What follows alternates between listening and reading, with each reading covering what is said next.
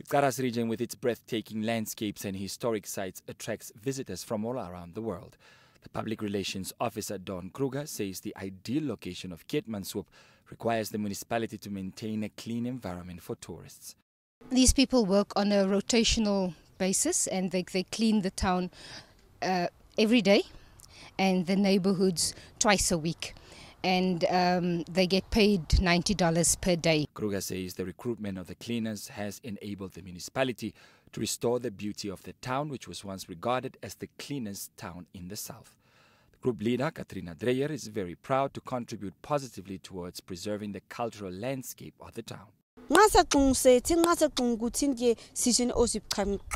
Many parents are unemployed here in Keetmanshoop, so this little money that we receive is very helpful for us because we are now able to put food on the table for our families. The Keetmanshoop Municipality plans to host more cleaning campaigns to create illegal dumping and littering awareness among its residents.